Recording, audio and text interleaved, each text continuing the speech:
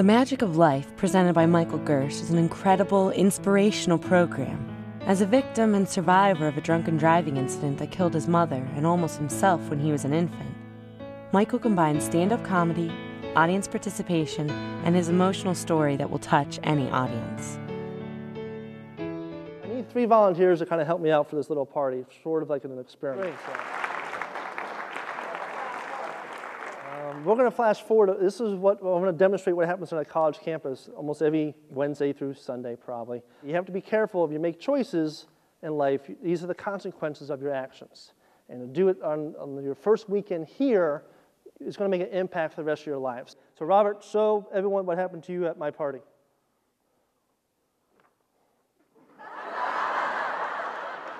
Good job, buddy. Congratulations. You got a...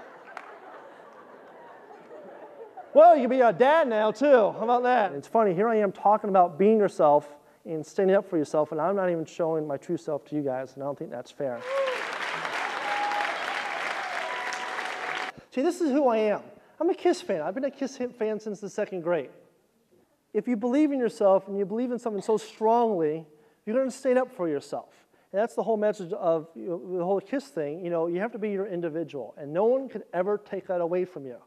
And that's a very important thing when you come into school. You want to please different people. The only person you have to please in life is yourself, and that's it.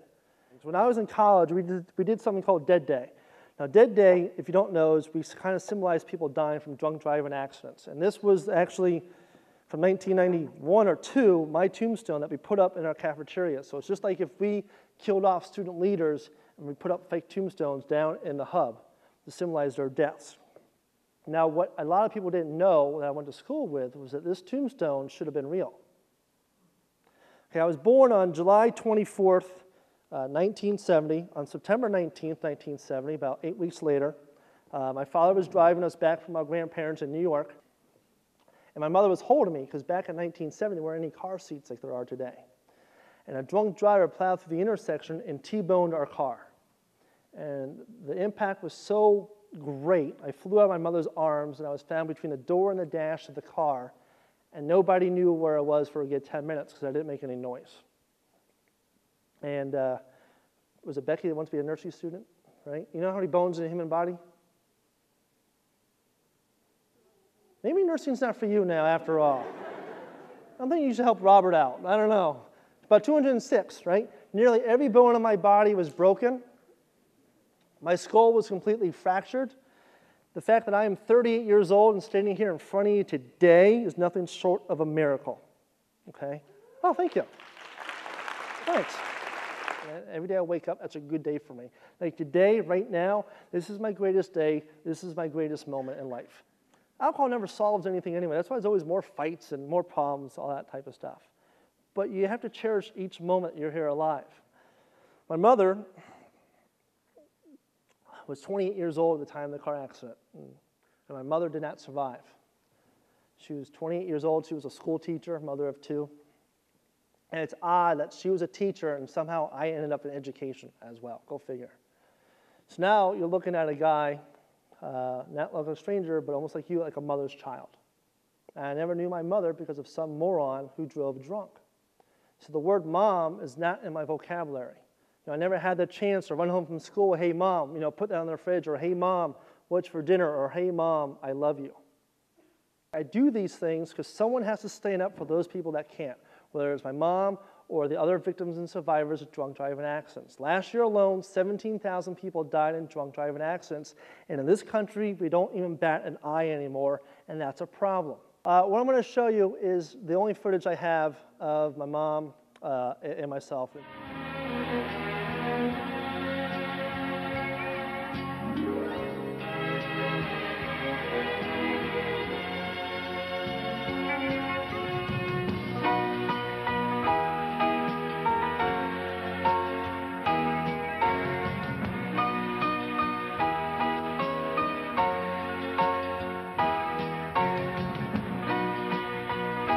To be honest with you, you're really not here for an alcohol program. I have a lawsuit against my brother. You saw what he did to me, okay? My worst day ever started around 8:30 in the morning on May 1st, 2004. Big John was in a fatal car accident. And here's a guy who's my brother, knew me for 15 years, knew my story. So you would think one of my best friends would know better about getting behind a car drunk. Now, if Big John was, standing upright and ran into the tree himself, actually ran, he would have bounced off, laughed, and did it again. But behind the wheel of his truck, not wearing his seatbelt and drunk, when John hit that tree at 20, 25 miles per hour, he broke his neck. And he died.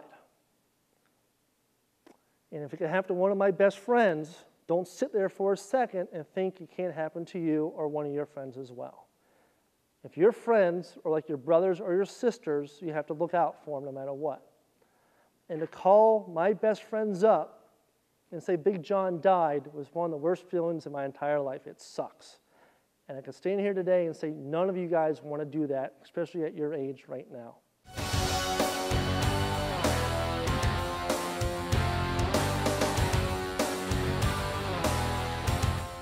I am an official card-carrying member of KISS. Yes, I am.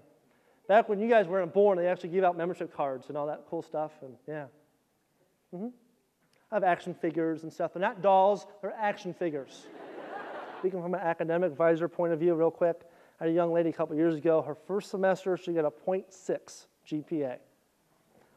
You need a 0.5 to get kicked out of here, okay? Second semester, she retook all her classes again, and she was on the dean's list. And I said, Sarah, what was the difference? And she said, well, Michael, I stopped partying and I went to class. Life is short and life is very precious. And I want you guys to help me. I want another experiment real quick, and we're going to wrap up. I want everyone to hold up 2 fingers. Okay. Put them against your neck and close your eyes. And I want you to feel that pulse. Just close your eyes and feel that thump in there for me.